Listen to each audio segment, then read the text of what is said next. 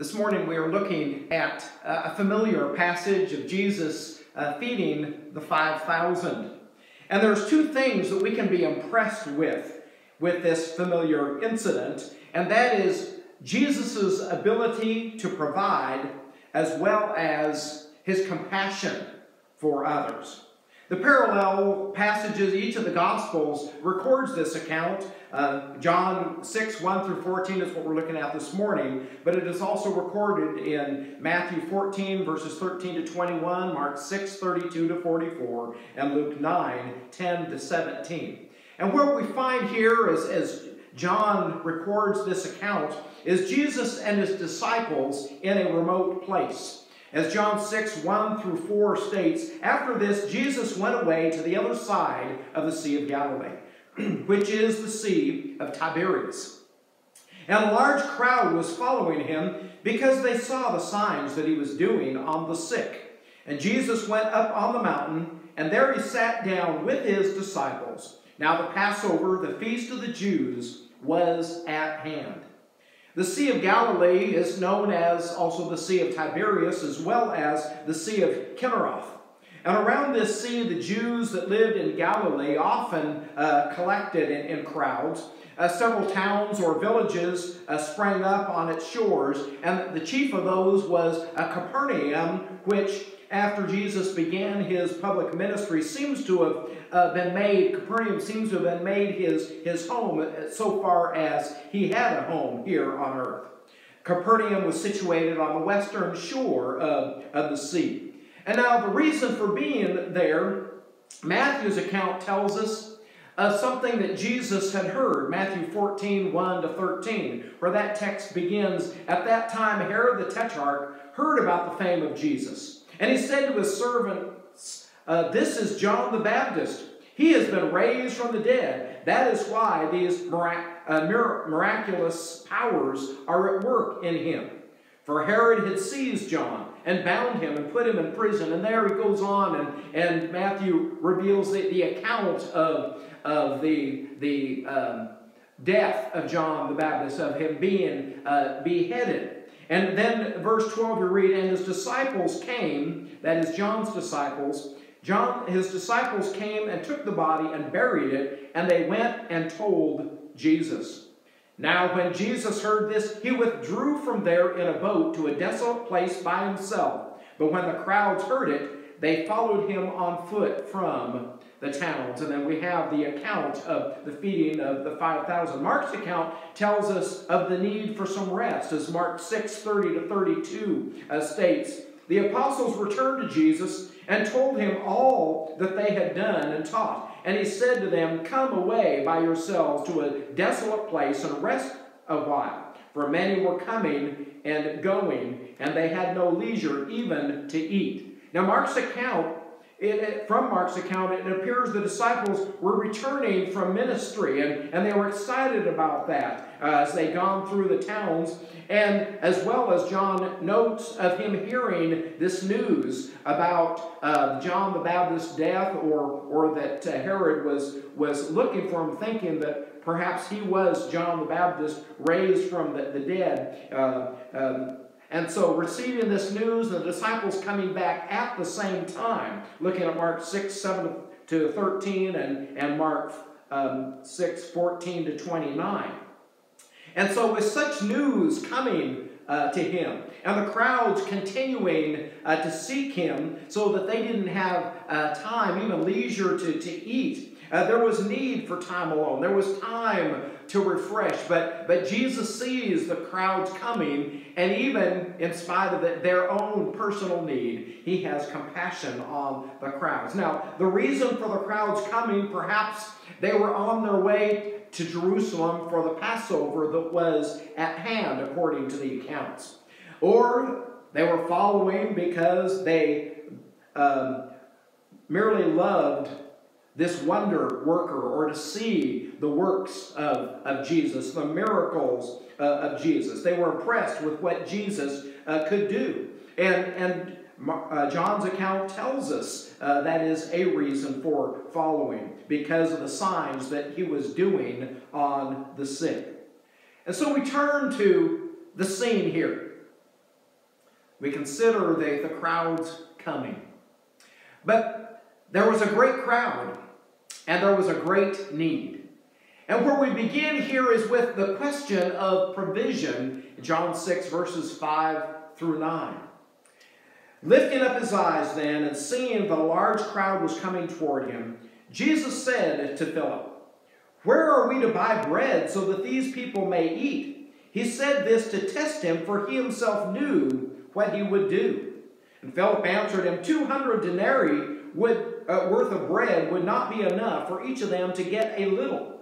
One of his disciples, Andrew, Simon Peter's brother, said to him, "There is a boy here who has 5 barley loaves and 2 fish. But what are they for so many?" Jesus knew what he was going to do. He knew the miracle that he was going to perform. He knew how he was going to feed this crowd, but he tested. And I can't help but wonder if Jesus wasn't trying to draw the attention of the disciples to their own inadequacy to then reveal his adequacy, which they would need to keep in mind as they continued through their ministry. A teaching opportunity for his disciples. And sometimes I believe that we need to wrestle with that ourselves. You'll wrestle with the question. When we come face to face with our limitations, our attention ought to be drawn toward the one who has no limitations. Many times we must be brought to that point to recognize our great need for God's help. We can't do it all ourselves. There's the need to recognize inadequacy before we are then able to sometimes recognize divine strength to accept the help that God provides. Whenever anyone reaches a point where they think that they can do it all themselves, then God seems to be ignored. And one begins to be puffed up in himself. But we must always recognize our inadequacy, but as we look to the Lord for his adequacy in working the works that he desires to work. But we have the human perspective here. First, Philip's perspective. As Philip saw, that would take a lot of money to feed these people. He looked at the crowd and he made his calculations. Now, a denarius was a day's wages. And Philip says that not even 200 denarii, 200 days' wages would be enough to feed this crowd, that they would not be sufficient. And Andrew, he considered, we have a little, but the need is so big. He connected with a boy and his lunch, and I sometimes wonder about what kind of conversations they might have had. Since Andrew, at one time, prior to becoming a disciple and following Jesus, he and his brother Peter had been fishermen.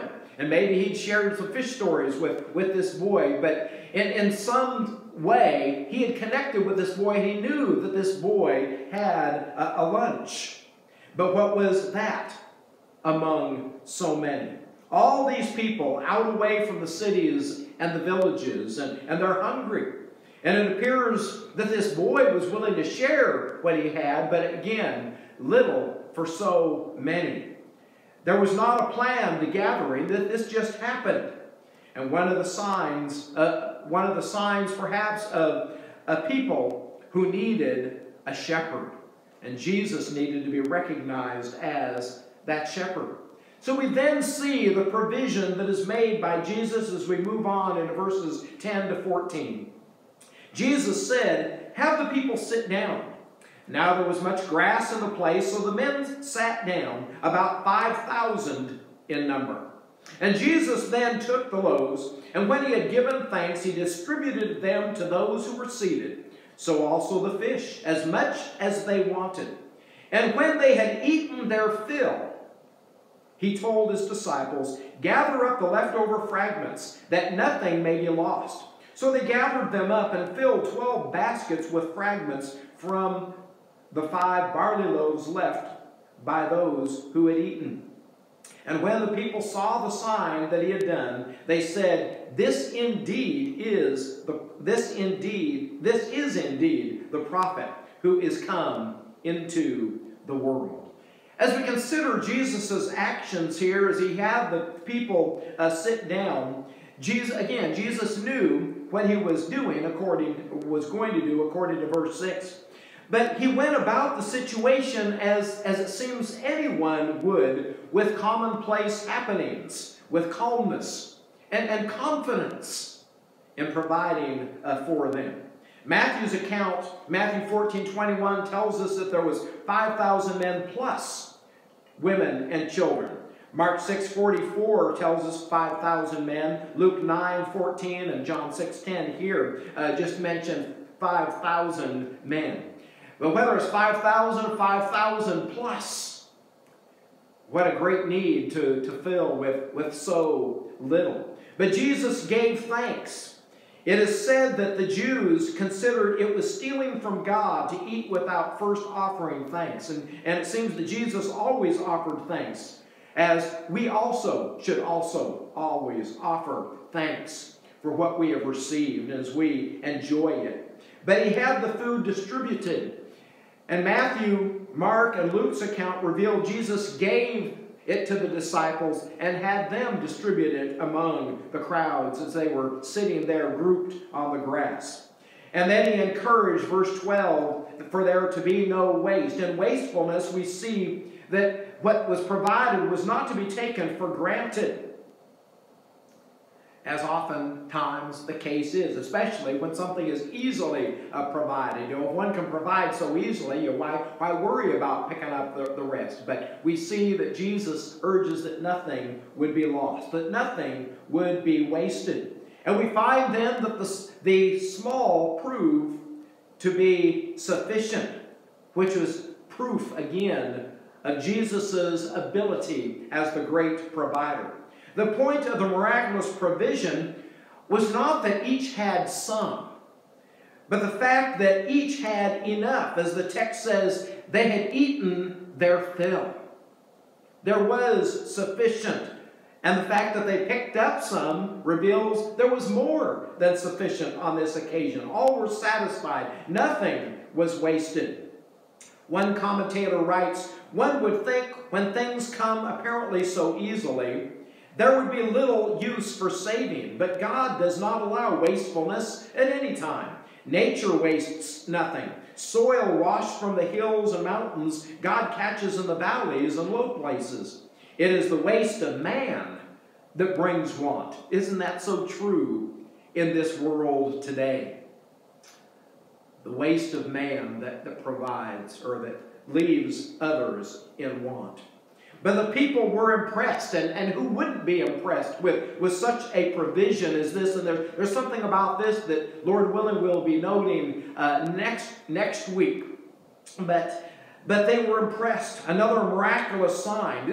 Here was another work, as we noted last week in John 5:36, that testified as to who Jesus was, as to who Jesus is, that he was from Father. Another sign that was showing, as the works testified, they were a witness as to who Jesus was. Not just the works, not just the Father, and not just the Scriptures, that threefold witness, but again, a sign of the works showing who Jesus is and was. And their response is, this is indeed the prophet. Perhaps thinking of Deuteronomy 18:15-19, where we read, the Lord your God will raise up for you a prophet like me from among you, from your brothers. It is to him you shall listen, just as you desired of the Lord your God at Horeb on the day of the assembly, when you said, let me not hear again the voice of the Lord my God, or see this great fire anymore, lest I die. And the Lord said to me, they are right in what they have spoken. I will raise up for them a prophet like you from among their brothers, and I will put my words in his mouth, and he shall speak in them all that I command him. And whoever will not listen to my words that he shall speak in my name, I myself will require it of him. Though Joshua was the immediate one to follow and the steps of Moses as the leader of the nation of Israel, this may be one of those prophecies that also looks toward the coming of the Messiah, the one who was to be listened, the one who was to be followed, the one who would be sent and provided for by God. A great need, but sufficiently met by the Lord. Oh, what God can do with the inadequate. And we need to keep that in mind as we continue to live our life, because it's what God does. Many examples from Scripture, as we see here in John 6, Jesus using a boy's lunch to feed 5,000 plus people. But also in Exodus chapter 4, verse 20, and chapter 7, verses 8 through 9, and 17 and 9, as the rod of Moses used by Aaron, and God called the rod of God, or the staff of God, that was used to show the power of God before Pharaoh. And think of 1 Samuel 17:40, and David, who picked up the 5 smooth stones as he went out against Goliath, but only one stone was really needed in that great victory that God brought through David that day. And then think of during the days of Elijah, 1 Kings 17 and verse 1 Kings 17 verse 12. Elijah and the widow of Zarephath and her son, where her oil, handful of flour and the oil were enough to keep them going through the famine, and etc., other situations that arise. But one more thing. 1 Corinthians chapter 1, verses 26 to 31. Think about our own lives and how God makes adequate even that. Remember, as Paul wrote to the church at Corinth, 1 Corinthians 1, 26 to 31, he says, "For consider your calling, brothers. Not many of you were wise according to worldly standards. Not many were powerful. Not many were of noble birth. But God chose what is foolish in the world to shame the wise. God chose what is weak in the world to shame the strong. God chose what is low and despised in the world, even things that are not, to bring to nothing things that are, so that no human being might boast in the presence of God. And because of him, you are in Christ Jesus, who became to us wisdom from God, righteousness and sanctification and redemption, so that it is, as it is written, let the one who boasts, boast in the Lord." We need to acknowledge what God can do. It's not because what we have is so great and so much, or even that we ourselves are so great or are so much, but because he is and what he can do. He can work through us. You know, sometimes, and it's happened on more than one occasion, when someone has said to me, "I see Jesus Christ in you." And then I think about myself, and I know where I'm struggling in my own life. And as we think of ourselves as jars of clay, and the fragileness of life, and yet God dwells in us by his Spirit, and God is willing to use us. And recently I was thinking of myself as a cracked pot. And yet if Jesus is in me, that in spite of that crack, that Jesus can shine through that crack and be seen. And when I was thinking about that, thinking of it from the standpoint that in spite of my imperfections, in spite of my struggles, I need to recognize that Jesus still wants to use me, and Jesus still can use me. And in spite of my imperfections, it is Jesus that truly needs to be seen in my life. And I need to keep surrendering more and more to what he is going to do through my life. And not let my frustrations, not let my feelings of inadequacy or the things that I'm struggling with, and even my perspectives to keep me from continuing on in his work. God so desires to use us in his life. God can and God does desire to use us. God uses ordinary people to carry out his extraordinary plan. Isn't that amazing? that He wants to use us in that way. We may fall short in and of ourselves, but God doesn't when we willingly surrender to His use. And by grace, we become. 1 Corinthians 15, 9 through 10, there Paul says, "For I am the least of the apostles, unworthy to be called an apostle, because I persecuted the church of God. But by the grace of God, I am what I am.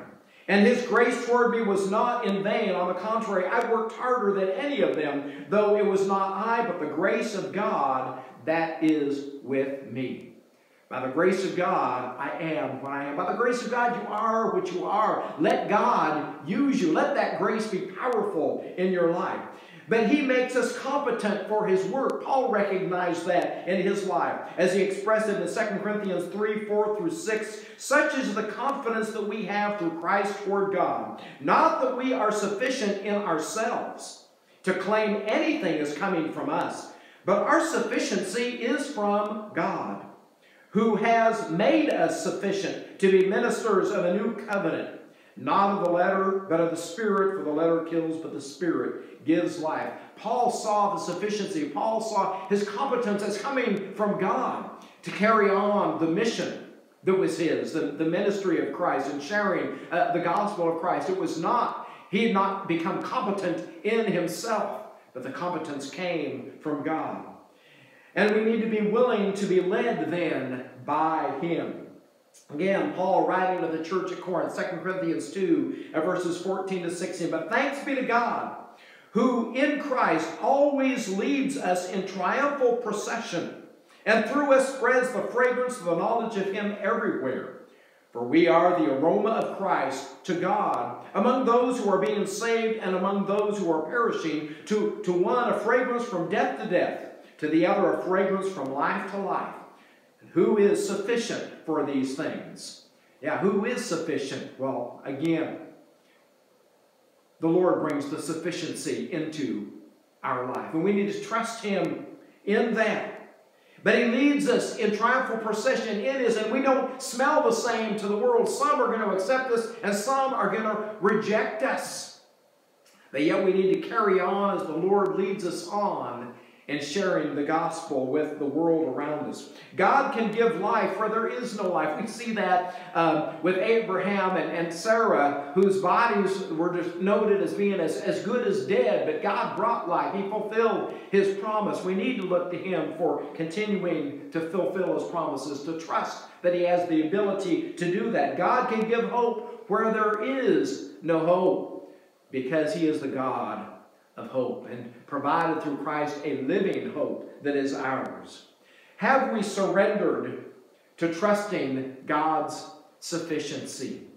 As we look at the record, God's track record of provision, and look at our Lord's provision of both the physical and spiritual blessings, let us trust in that sufficiency and surrender our life more fully to Him. 2 Corinthians 9, 6 to 8, we read there, the point is this, and here Paul was writing and encouraging as they were taking up a collection for needy saints in Judea.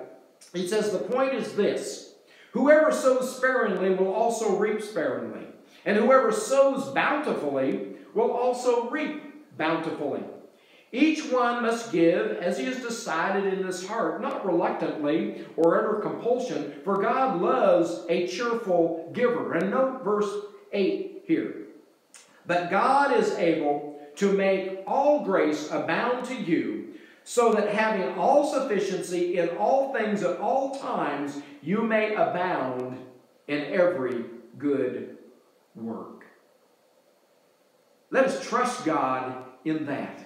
As we give of our means, and as we give ourselves, let us trust God for the sufficiency to continue carrying out His will, continuing to carry out His work. May we continue to trust what God is able to do through the giving of what we have and the giving of ourselves according to His will as we engage in His work. I will trust in God's provisions. Will you? Will you trust in God's provisions and surrender to Him and allow Him to continue His great and marvelous work through your life.